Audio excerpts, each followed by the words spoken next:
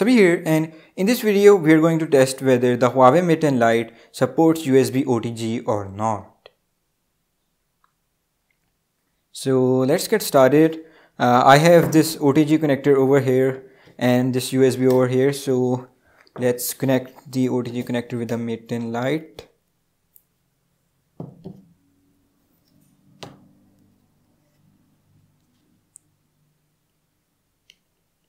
The Huawei Mate and Lite does not come with an OTG connector out of the box, guys. You will have to buy one if you want to use USB OTG with it.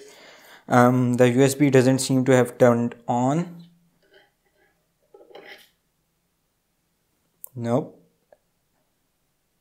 Oh well. If we see from over here, the USB light is on. So this shows that the Huawei Mate and Lite does support USB OTG. Let's check the file manager. And as you can see, we do have USB drive over here. And I can see all my files over here in this USB drive folder in the file manager. So that's quite great. The Huawei Mate and Lite does support USB OTG. You can view any picture and stuff. You can even edit photos with the stock gallery application, and you can move files here and there. So the OTG connector is pretty good and it will be handy for many people. Okay, let's open a photo.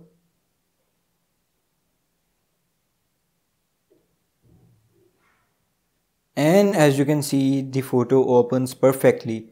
So the Huawei Mate and Lite does support USB OTG. If you have some photos backed up or any video in your USB, you can attach that to your Huawei Mate and Lite, but you will have to buy a separate USB OTG connector for that.